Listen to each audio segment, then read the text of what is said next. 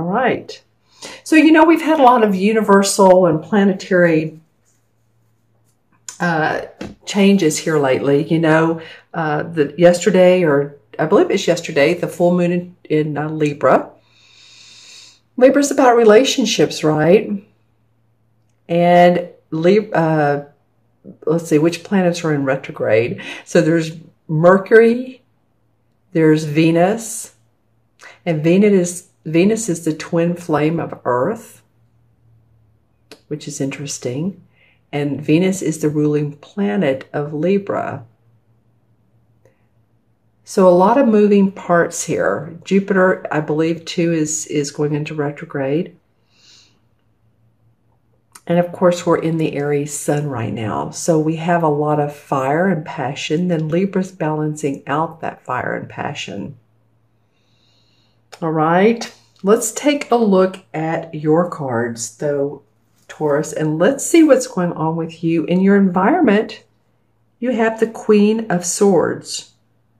It's called the Queen of Themis in this particular deck, but it is the same as the Queen of Swords, and this would be an Aquarius, Gemini, or Libra sun, moon, or rising.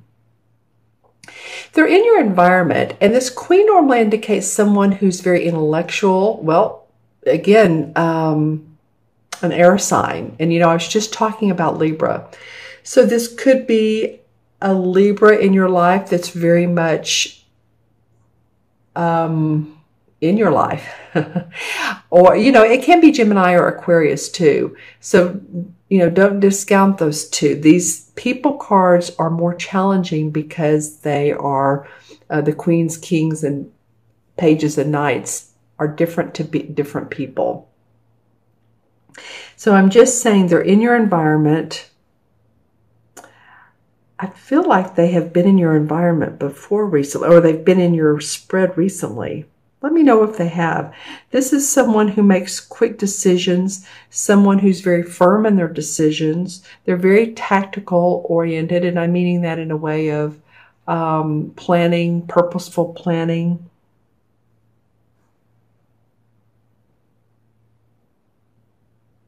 They have a keen wit. So whoever this is, it can be a man as well.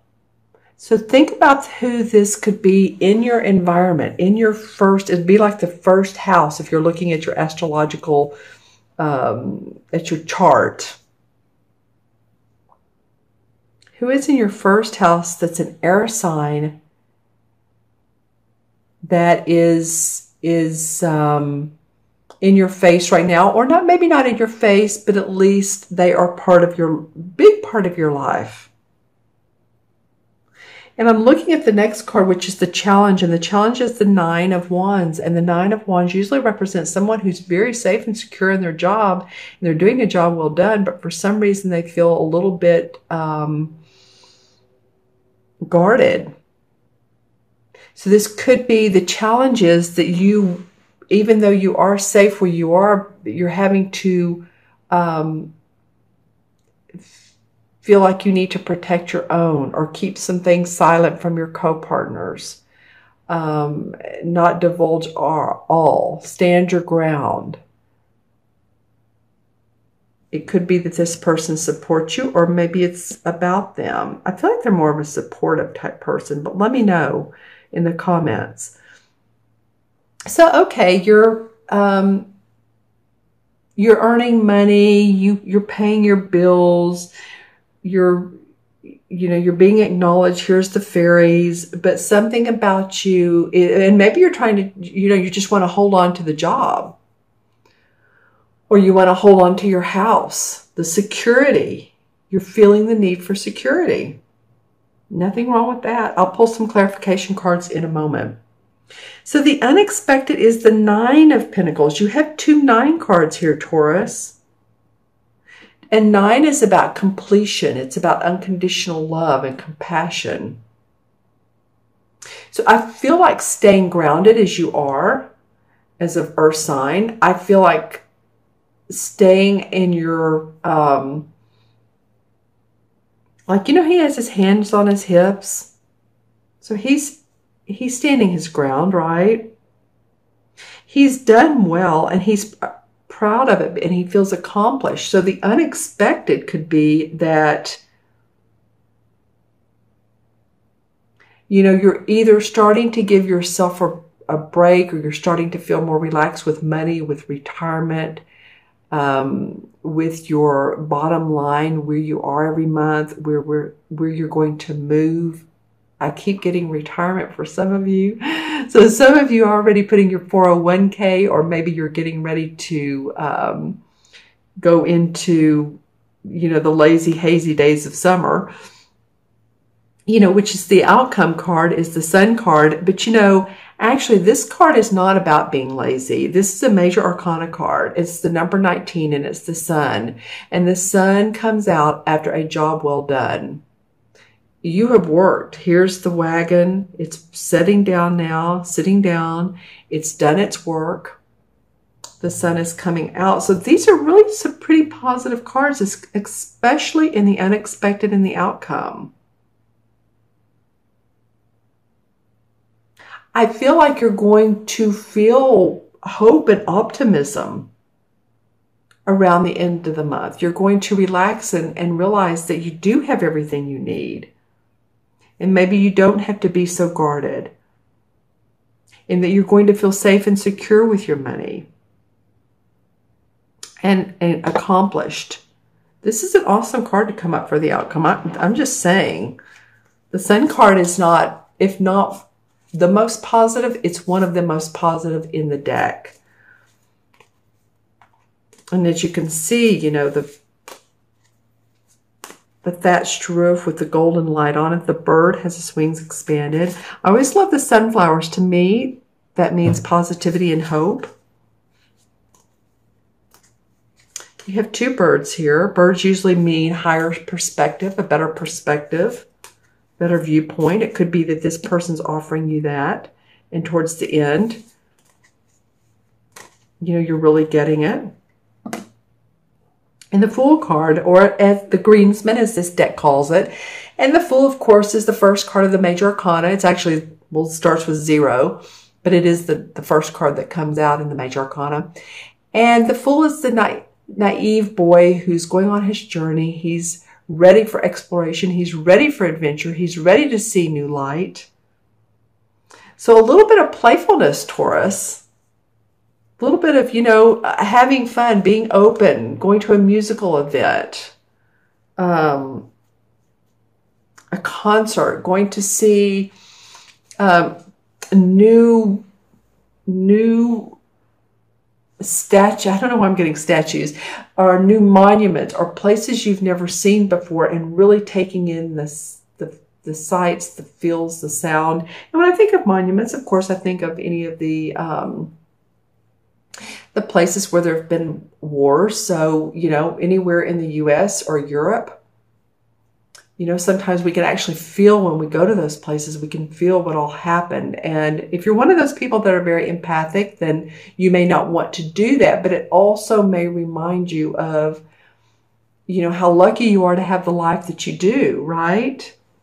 One card fell on the floor, so excuse me while I pick it up. It is the Two of Pentacles. Well, the Two of Pentacles obviously means that you are juggling finances. You do feel like you've been juggling some things, whether it's work, home, children, spouse, partner. And you're ready for a resolve, but you know what? You have one foot on the ground, but the other is in the air. So there's still some news. I'm here that news that you're waiting for to make a final decision. And this could be about a move, building a new home.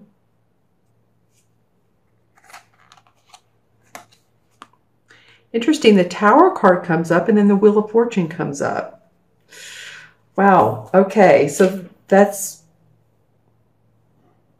pretty amazing card. So the Tower card, of course, is about what? Tower is an unexpected event that may shock you, may surprise you, but it lets restrictions go.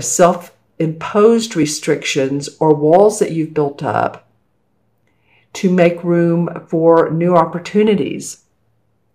So sometimes this can mean some people, and I'm not saying this is going to happen to you, actually I don't, I'm just giving you examples, but some people lose their job in order to find another one that pays better, gives them more opportunity, possibly more travel if they're into that.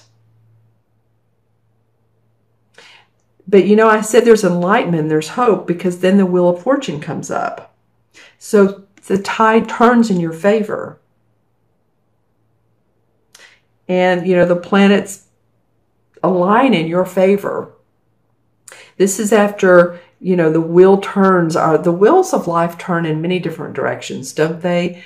I mean, the life is a cycle. We're up, we're down, we're even, or at least we feel balanced. And then things happen and we learn and we grow. That's the cycle of life. Excuse me. Had a little bit of a cough or pollen in the air today. So I'm feeling like, you know, this is the wheel of fortune. I set it down on the sun. Again, this is not like you've been sitting around on your laurels and you've just not been doing anything. You've been doing some hard work. And you're ready to grow and expand.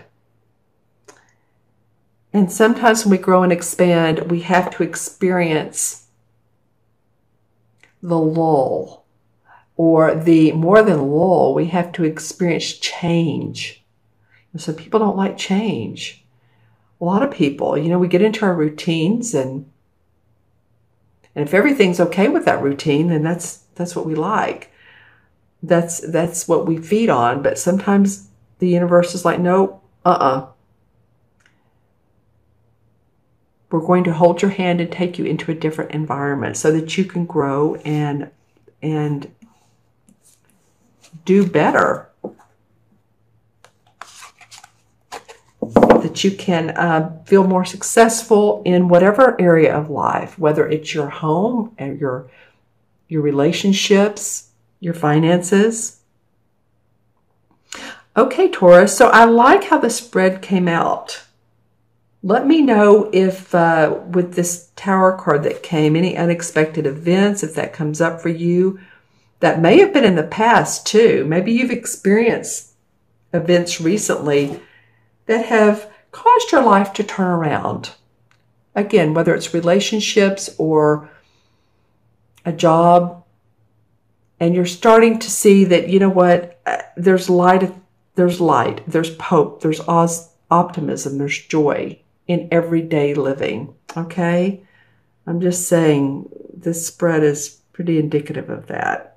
So we have numerologically 1 and 9 is 10, 19 and 19. Interesting.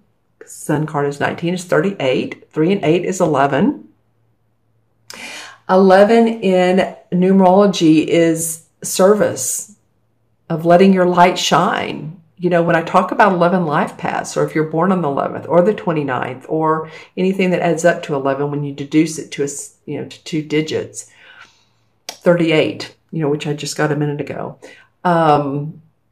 then, you're like a lighthouse, and you shine the lights for the boats to come in. So you shine your essence, you shine your service, you give service to others.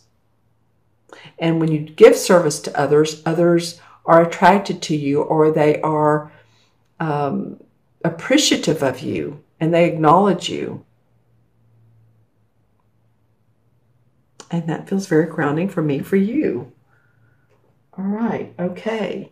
Well, and yeah, in the major arcana cards, the number 11 is the same as the, drum roll, let me remember what it is. I'm actually looking it up. Okay, guys, the Justice card. So there's fairness and there's balance in all that's going on in your life, Taurus. There really is. The Justice card usually has the Libra scales on it. And Libra, of course, we've just had the full moon in Libra, is about balance. It's about using your feminine intuition, objectivity, being objective and not getting in the middle of an entanglement or something that you know, sometimes politics at work, that can be more than what we need sometimes. Or any, you know, work or friends or family. You know, sometimes family can get involved with other people's business or in their own business. Each other's business is what I'm trying to say. But the Justice card is about truth prevails. And I think that's what the universe is wanting you to know, that the truth of fairness always comes out in the end.